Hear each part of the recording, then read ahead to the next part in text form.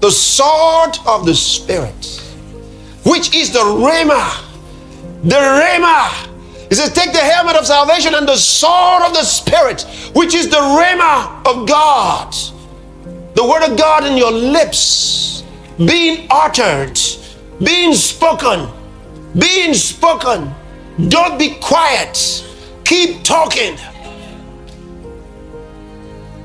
Keep talking. Doesn't matter how painful it is. Keep talking. The word prevailed in Ephesus.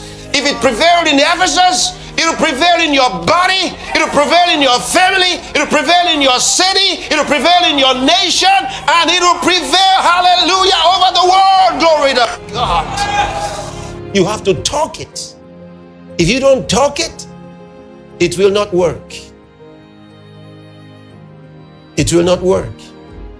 You may think it, it still will not work. Thinking it is good. It gives you a consciousness. But that consciousness may not cut in the crisis of life. That's why he told us about the sword in the mouth. All right, the sword in the mouth. Jesus had the sword in his mouth. That's where we have the sword in the mouth.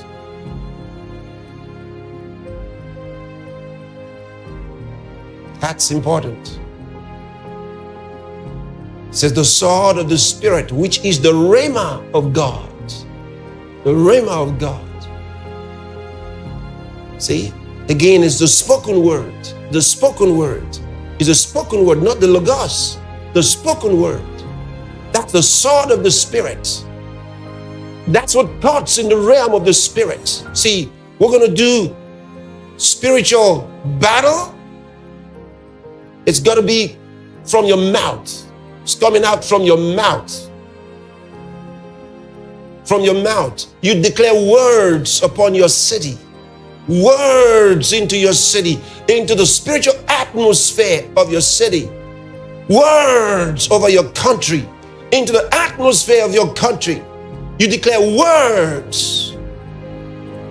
These words are spiritual missiles. The spiritual missiles.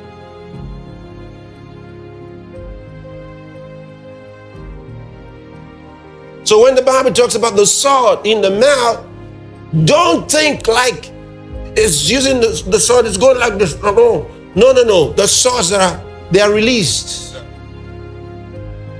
They are released. They look like swords. That's why the vision of John, that's the way he saw it. But as he spoke, they're released. Released. Through faith, we understand that the eras were framed. The times, the ages were framed by the Rhema of God. Rhema of God, it means a spoken word. It is that word that God puts in your mouth for the hour to speak. I said he gave them something. He gave them something. That's the word, the spoken word. He gave them the gift to speak that word. The Rhema of God. Through faith, we understand that the words were framed by the Rhema of God. And I want you to understand that in the New Testament, it typically doesn't use Rhema when it refers to God himself talking. Typically doesn't use Rhema. I want you to understand, in the New Testament, it typically doesn't use Rhema.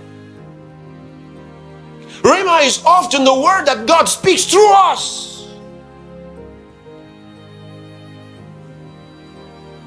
Not by himself.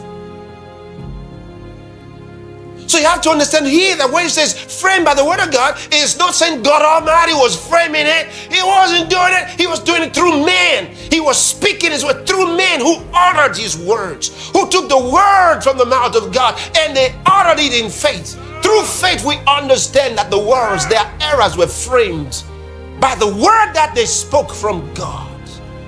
To watch and get other related messages from Pastor Chris, kindly explore the Pastor Chris Digital Library, available on the Lovell App Store.